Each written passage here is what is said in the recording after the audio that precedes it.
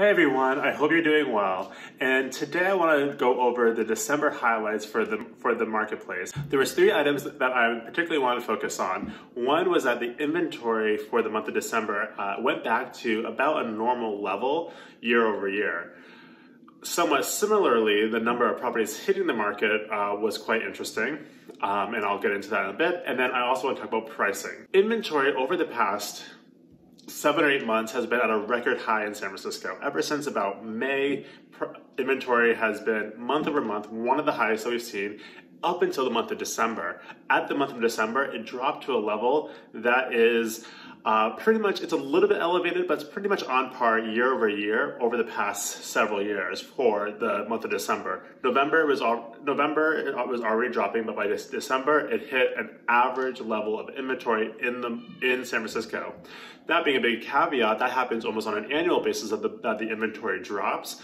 A lot of times inventory will come back on in the springtime for properties that haven't sold.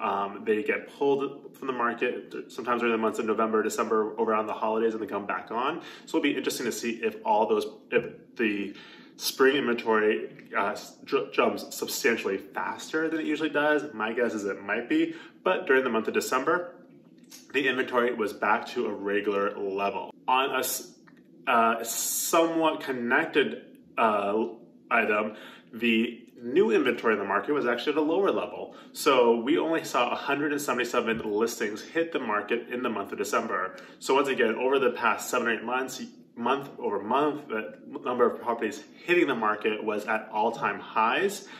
But in the month of December, it was actually at an all-time low for probably about the past 10 years. So it was one of the lowest levels we've seen. My guess is that that was because we've had such high inventory over the past several months that there was a somewhat depleted level of inventory left to come onto the market during the month of December.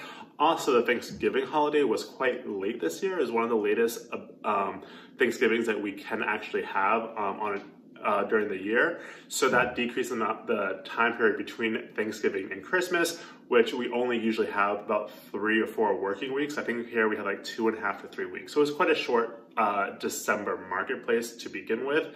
But despite it being a higher inventory market overall for the time period, the December new inventory was quite low. And the last item that I really want to go over to is pricing.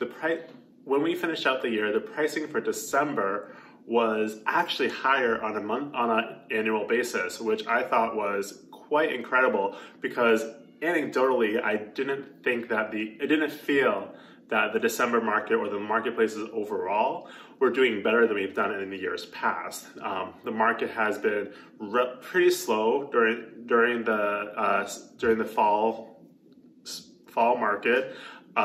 The holiday period was a little bit better than what I usually expect, especially compared to the October and November market.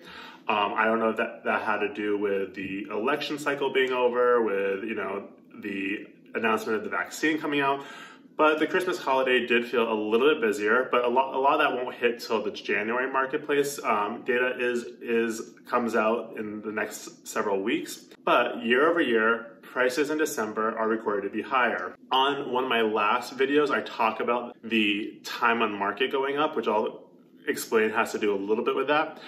But my analysis of this is that the reason why on a year-to-year basis, the price is higher is because larger properties sold. So average properties that have sold have more rooms.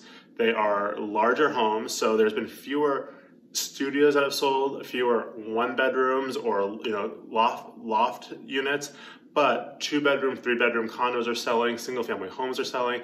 So the average price is going up because larger homes are selling. However, the smaller units that are having more difficulty selling during the COVID time are not being taken into account.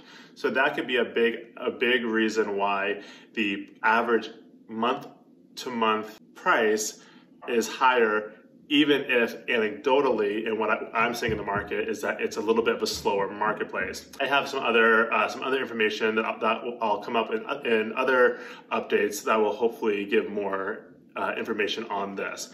But overall, inventory currently is back to where we see on an average basis, and prices are not doing that poorly in the city of San Francisco. And I think, overall, the marketplace is doing pretty well despite being in the middle of the pandemic and so much movement going in and out of the city at this time period. Thanks so much, and I'll come back with more information over the coming weeks. Bye.